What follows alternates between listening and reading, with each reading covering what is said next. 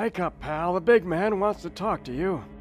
They were roughing me up, but I wasn't talking. My lips were sealed. Pretty soon you'll say plenty. Get the hypodemic, Doc. They could do their worst, but truth drugs don't do anything to me. I've got the willpower of... Whoa! A dark hole opened up under me and I fell right in. I didn't know who I was. I'm Peter Mache. Or what I was doing. Find the fabulous plaster parrot for me. Inside is a 300-carat diamond. Hey, Flatfoot, snap out of it. Wake up! Suddenly, I felt myself being dragged back to the surface. He is coming around. You may ask your questions now.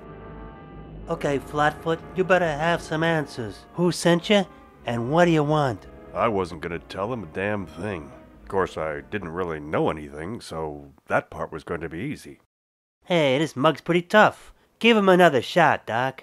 All the truth drugs in the world couldn't get me to admit that I never kissed a girl until I was 20. Hey, where did that come from? I'm scared of spiders. I didn't mean to say that. I'd better stop this before I admit I wet the bed as a teenager. Come on, Pete. It's time to get a grip on reality. Try to remember. What was it I saw in that room? Oh, yes. They were doing things that weren't anatomically correct. Suddenly, my head was spinning. Ricky Ricardo was beating out Babalu in double time. I couldn't hold on any longer. My mind exploded into 1,000 fragments, and everything went black. At last I woke up. My head was on straight, but what about the rest of me?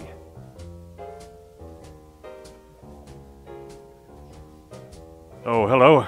I seem to have fallen asleep in your trunk. I wonder if you could... Great.